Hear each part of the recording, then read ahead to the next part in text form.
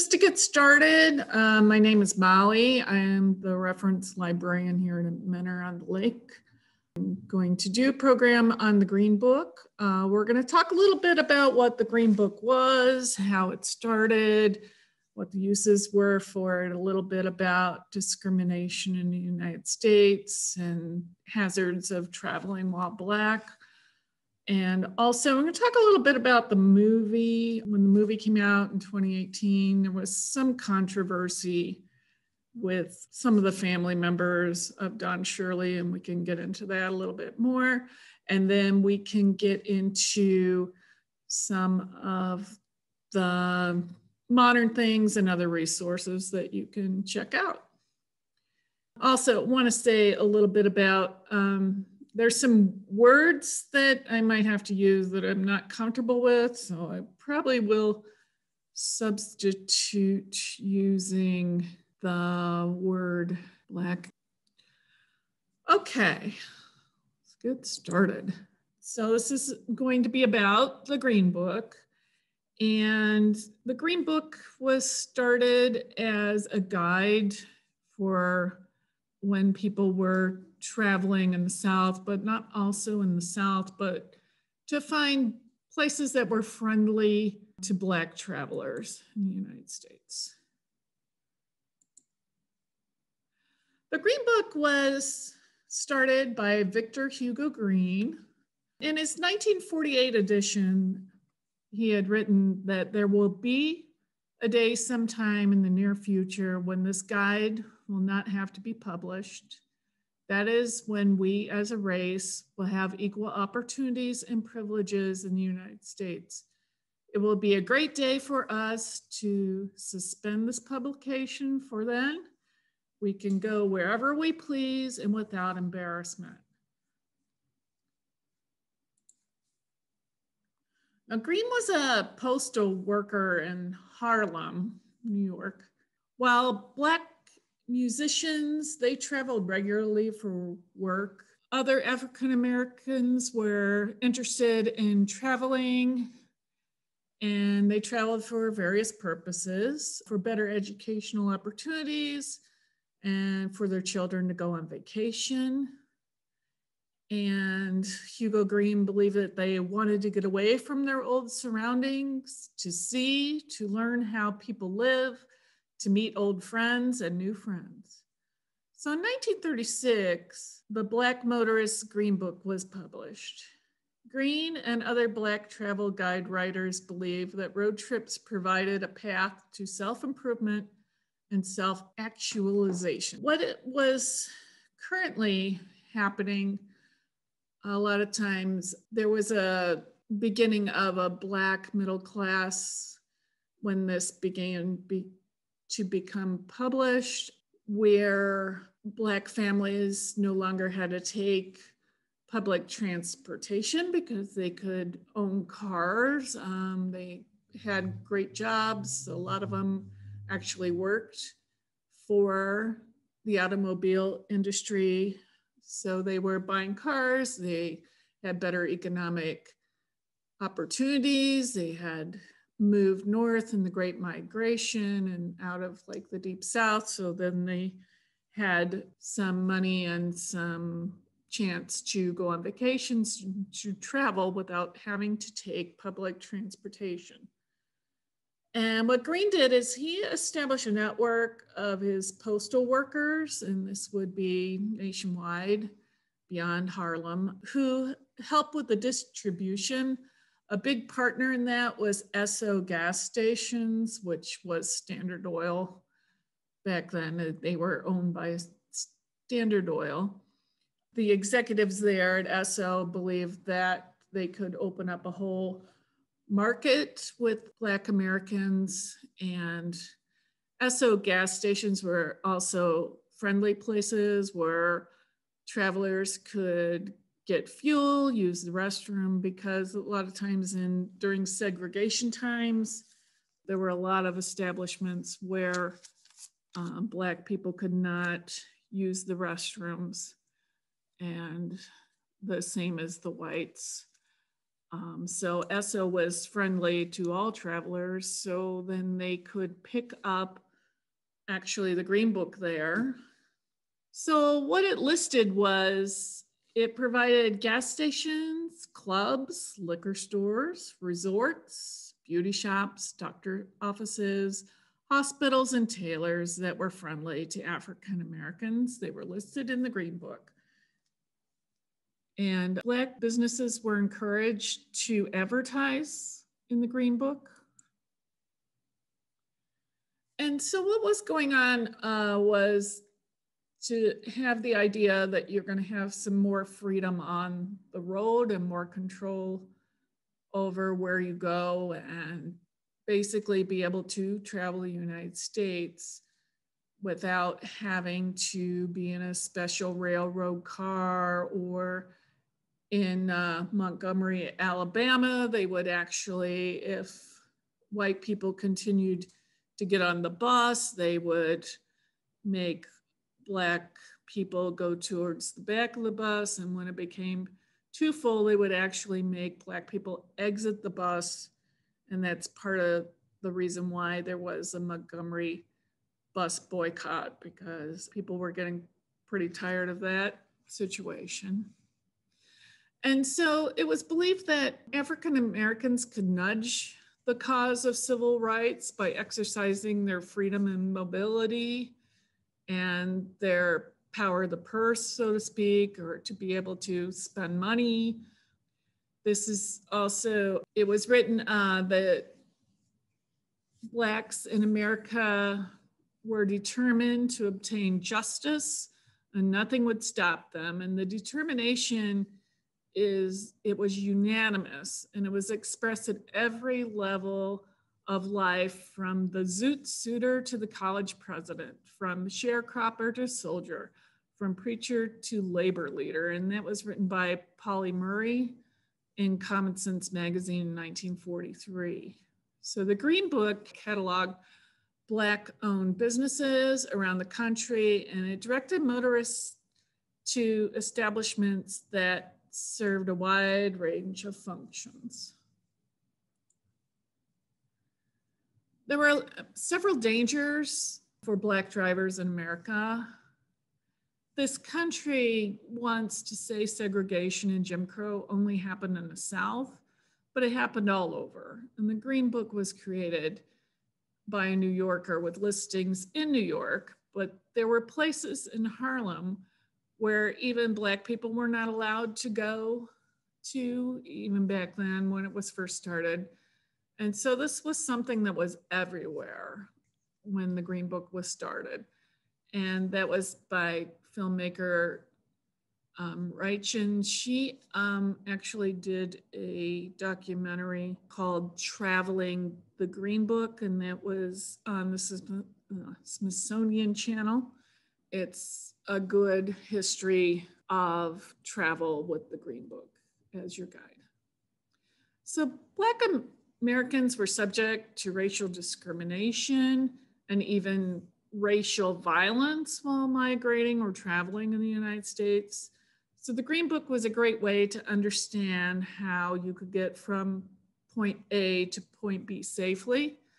And even though it wasn't all about struggle and fear, there was a seriousness to traveling while Black, and there were severe consequences in some cases. And that's by historian Candace Taylor. She also helped with the Smithsonian documentary. So let's talk about, put it a little into context, and we'll talk a little bit about what Jim Crow was. And that was institutionalized racism, and that was mainly in the South. So as you can see, they divided the drinking fountains, the swimming pools, the restaurants were segregated at the time. And what Jim Crow was, it was a name for a racial caste system which operated primarily, but not exclusively, in Southern and border states between 1877 and the mid-1960s. And Jim Crow was more than a series of rigid anti-Black laws. It was a way of life. Under Jim Crow, African Americans were relegated to the status of second-class citizens. Jim Crow represented the legitimization of anti-Black racism. So the Jim Crow system was undergirded by the following beliefs or rationalizations. Whites were superior to Blacks in all important ways, including but not limited to, and this is the belief of Jim Crow, to intelligence, morality, and civilized behavior. They also believe that sexual relations between Blacks and whites would produce a mongrel race, which would destroy America. Treating Blacks as equal would encourage interracial sexual unions. Any activity which suggested social equality encouraged interracial sexual relations. If necessary, violence must be used to keep Blacks at the bottom of the racial hierarchy. Now, this was what Jim Crow's belief, the laws that were on the books, primarily in the South, to segregate the races. It was the belief at the time under those circumstances. So let's talk a little bit about sundown towns. These are towns where you have racial discrimination by intimidation. These were towns where basically a lot of Black workers would work there during the day, but they better get out of town before it got dark. And there's some newspaper clippings here about just violent things or threat of violence against Black people. And a little bit more about sundown towns were also known as sunset towns, gray towns, or sundowner towns. And they were all white municipalities or neighborhoods in the United States that practice a form of racial segregation by excluding non-whites via some combination of discriminatory local laws, intimidation, and violence. Entire sundown counties and sundown suburbs were also created by the same process. And the term came from signs posted that colored people had to leave town by sundown, and the practice was not restricted to the southern states, at least until the early 1960s. Northern states could be nearly as inhospitable. They could be as bad as to Black travelers as states like Alabama or Georgia.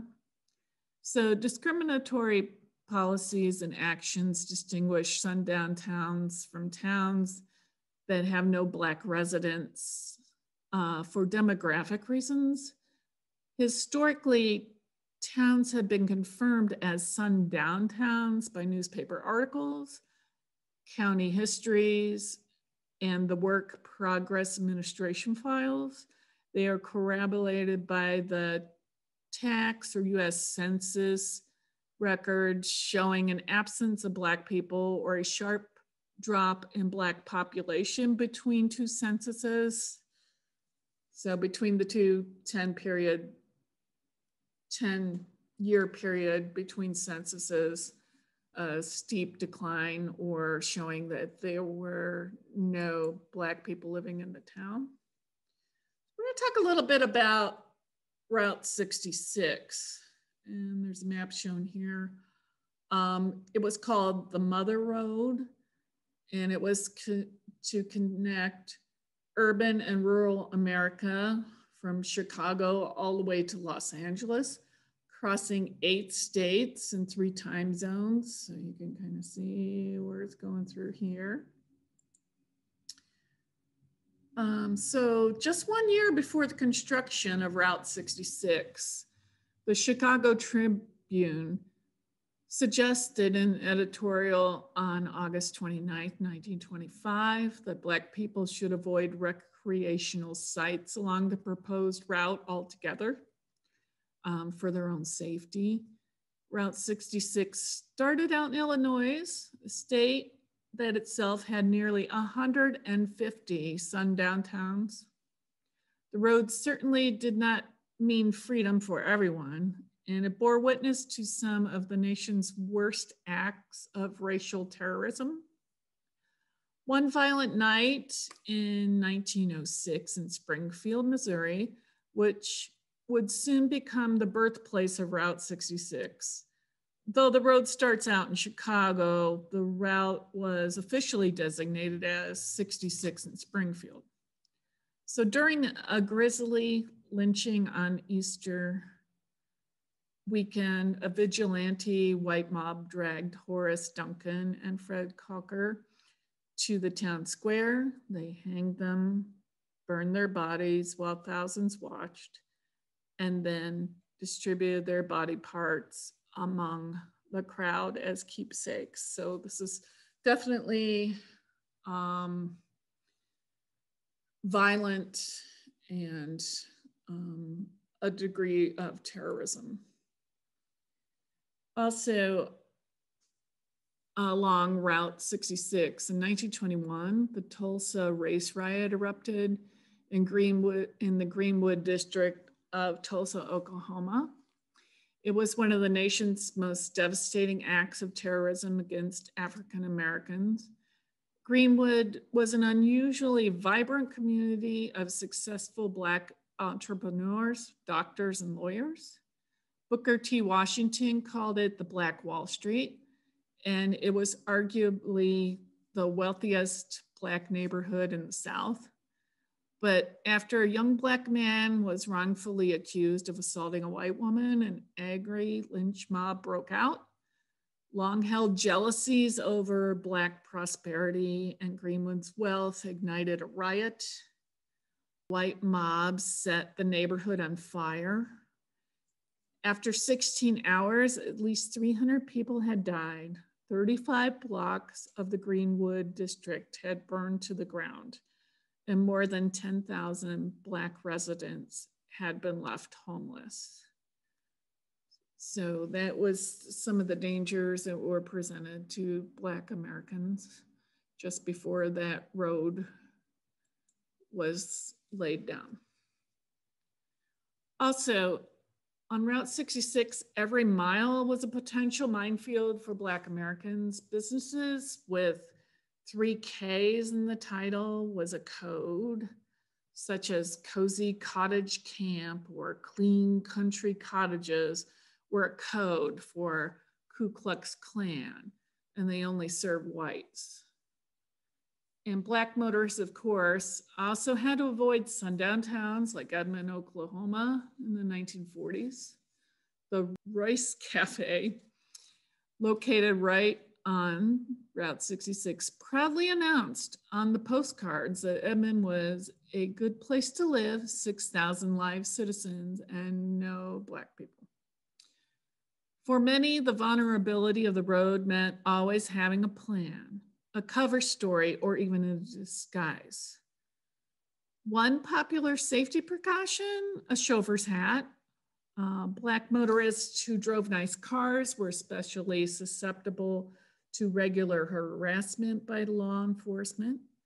In the 1930s, the Black columnist George Shire wrote, "Blacks who drove expensive cars offended white sensibilities, and some Blacks kept to older models so as not to give the dangerous impression of being above themselves."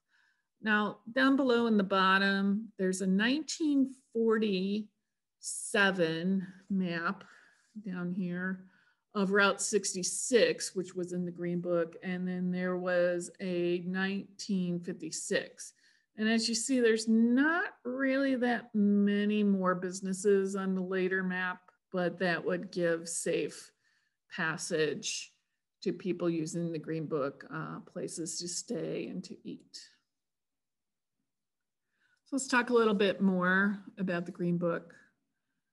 Despite all the dangers, millions of Black vacationers did explore the country, many relying on a unique travel guide. The Green Book featured barbershops, beauty salons, tailors, department stores, taverns, gas stations, garages, and even real estate offices that were willing to serve Blacks. Just what you've been looking for, so now you can travel without embarrassment and harassment. Back in the 1950s, Nat King Cole, rather a famous singer, entertainer, he had his own television show. But during one of his shows in Alabama, he was actually attacked by white supremacists in Birmingham, Alabama. He was part of a scuffle where some men were going to come to his performance and pretty much try to stop him from performing and maybe even try to kill him. So this is an excerpt from an article in the newspaper. So Nat King Cole, the entertainer, today canceled 3 appearances in southern United States and left for Chicago to rest after being attacked by white men while he was singing with Ted Heath's band here last night. Mr. Cole received a slight back injury during the scuffle, and today 6 men were formally charged with assault with intent to murder him. But later the charge against 4 of them was changed to conspiracy to commit a misdemeanor. And then later police reported more than 100 white men had planned to attack Nat King Cole and overpower Heath's band. They said the affair had been planned 4 days before it took place.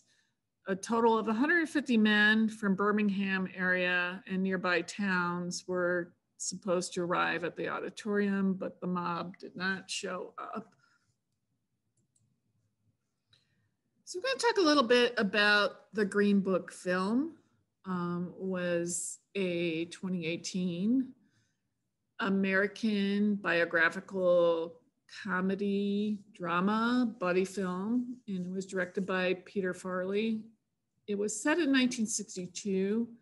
And the film is inspired by the true story of a tour of the Deep South by African-American classical and jazz pianist Don Shirley and the Italian-American bouncer Tony Lip Veguola, who served as Shirley's driver and bodyguard. And the film was written by Farley, Brian Hayes Curry, and Tony Lip's son. And his name was Nick. And it was based on interviews with his father and Shirley. And the film is named after the Motorist Guide. But one of the complaints about it is the Motorist Guide was not actually featured very much in this film, but the concept of traveling across the country while Black was part of the idea. So Don Shirley, he was an American classical and jazz pianist and composer, and he recorded many albums during the 50s and 60s, and he was experimenting with jazz with a classical influence. He also wrote symphonies, piano concertos, cello concerto, 3-string quartets, a 1-act opera, and works for the organ, piano, and violin.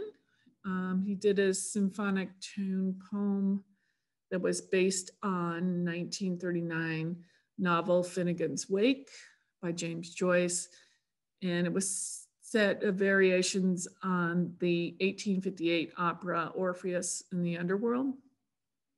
And during the 60s, Shirley went on a number of concert tours, some in the Deep South states.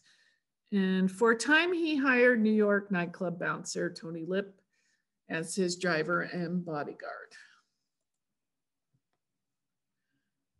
So Tony Lip, he was an American actor and an occasional author. He is best known for his portrayal of the crime boss in the HBO series The Sopranos, so you might recognize him from that.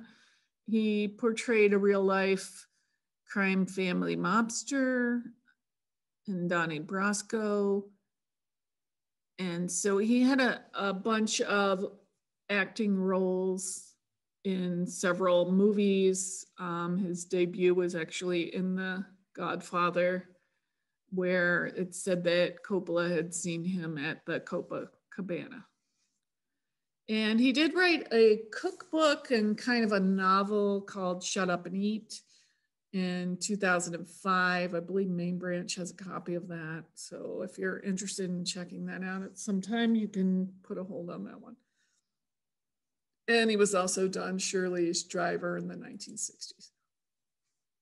So this is a comparison between the actor and the real life Don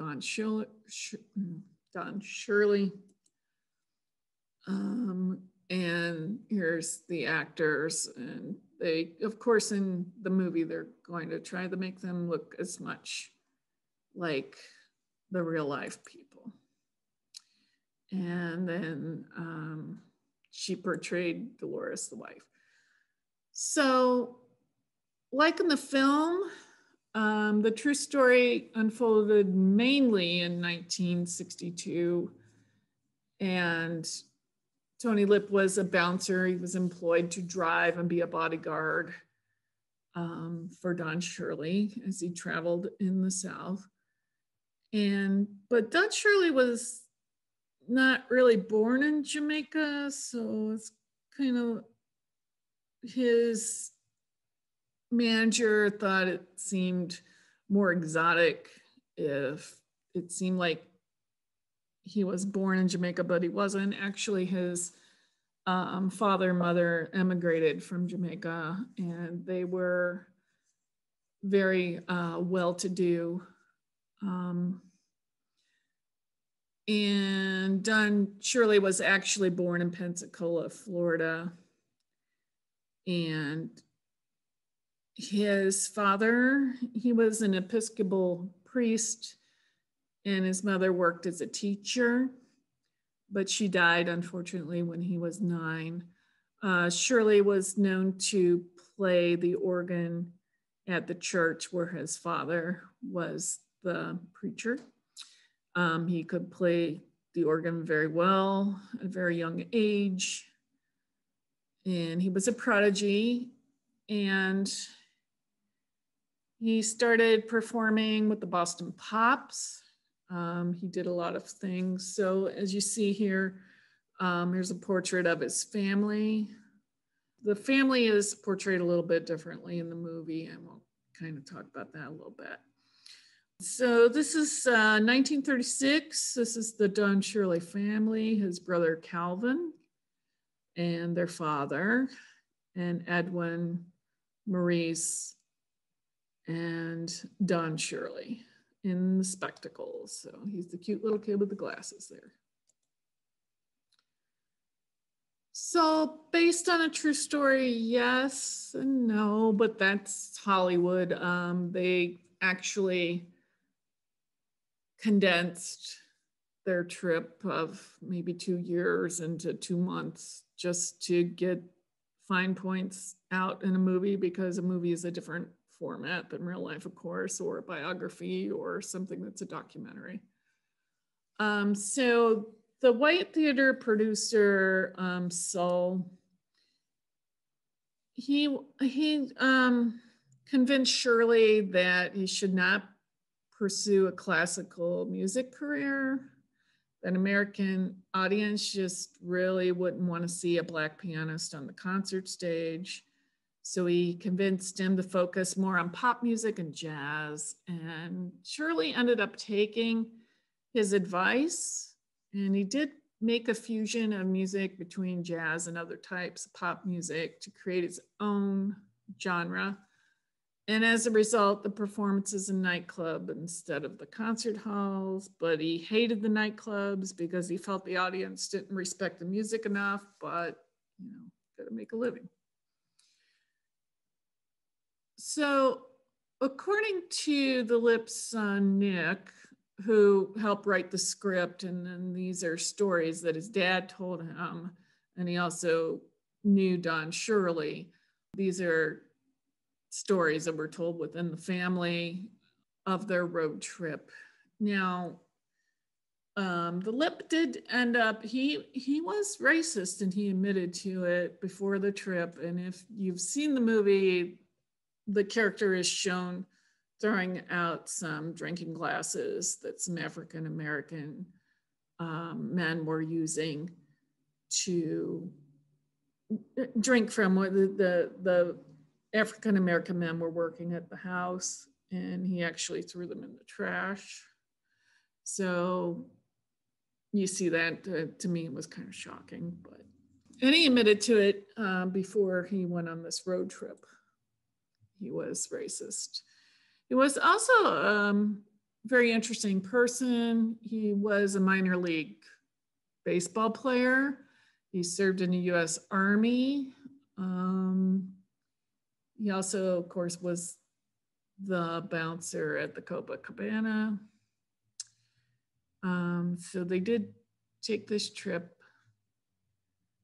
And while on the trip, the Lip, he noticed ways in which Shirley was discriminated against and humiliated, and it included not being able to eat in the restaurants where he performed or use their restrooms. And he also witnessed physical attacks, violence against Shirley.